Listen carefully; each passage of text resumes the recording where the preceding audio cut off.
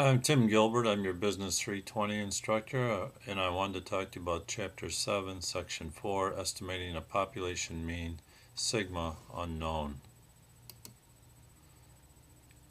A couple of new points in this and a couple of things you've already worked on.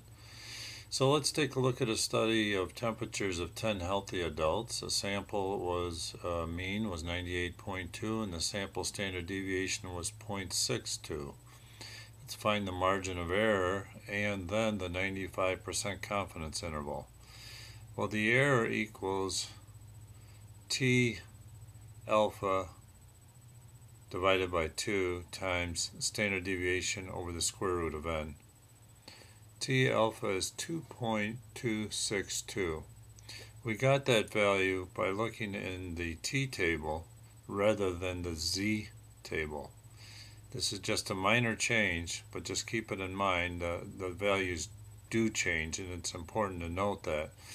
So look at table A-3, and you look down the left-hand side until you get to degrees of freedom here, column for degrees of freedom, and you look down and you take one less than the sample size. N minus 1 is degrees of freedom.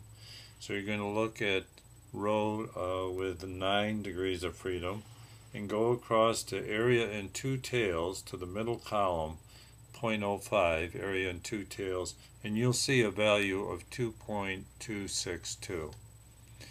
That's the value that replaces 1.96 from the Z table.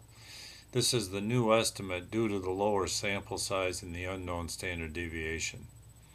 So you've got 2.262 and you've got it times 0.62 over the square root of n, which gives you 0.44. So that's your error estimate. Now you simply take that error away from the average or mean, and you've got the mean minus this error of 0.44 gives you 97.76 degrees, and the upper limit of 98.6 when you add the error to the mean. So based on the sample, the confidence interval for the population mean is 97.76 and 98.60. Keep a couple of things in mind. Something's going to change on the next example, and it's going to be a change in that multiplier for the t value because we're going to up the sample size.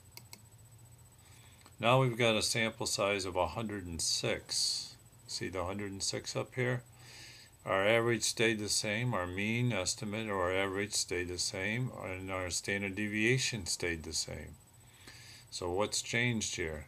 Well, we've got a much larger sample size. You look again in table A-3 and drop down to 100 degrees of freedom.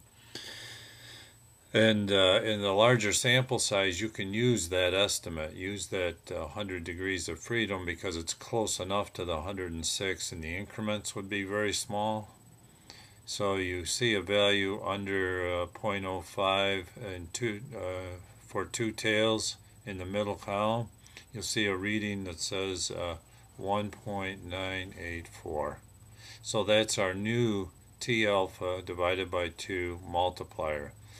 See, the sample size and the t distribution does make a difference in the multiplier. So you have to keep that in mind and remember to take one less than the sample size for the lower sample sizes. Larger ones, it's not so important, but it is in the lower ones of 30 or less.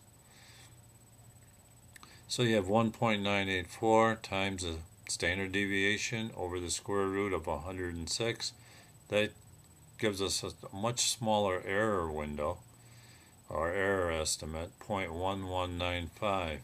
So we subtract our error from the mean, 9808, and then 9832. And remember, 9808, 9832, the other error was 9776, 9860. 9808 versus 9832. So this is a much tighter error due to the larger sample size. The larger the sample size, the smaller the error estimate to give you a 95% same confidence interval, a 95% confidence of where the true mean lies.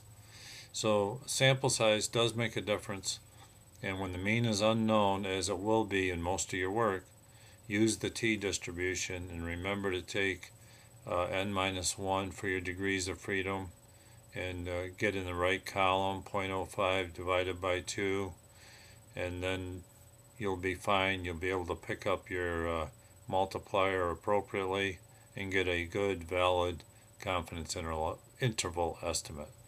So enjoy your statistics, and I wanted to give you this heads up before you started your homework. Take care.